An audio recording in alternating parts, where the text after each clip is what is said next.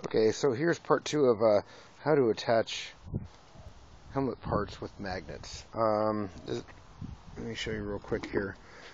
You may say, oh, I just posted the video about how to do it earlier, and well, I'm a little bit late. Anyways, so here's the situation. You can see back there I've attached the magnet in the back. Let me go ahead and pull this off here real quick. Let's flip it upside down. As you can see, the magnet's there. If I pull this up here, you can see the magnet under there and up there. So basically what we're trying to do is just basically allow the helmet to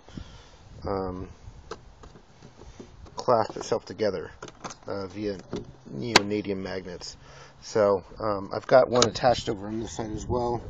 It's kind of hard to see with the sun, but it's in there. So, and I've got to attach one there as well, and one on the other side.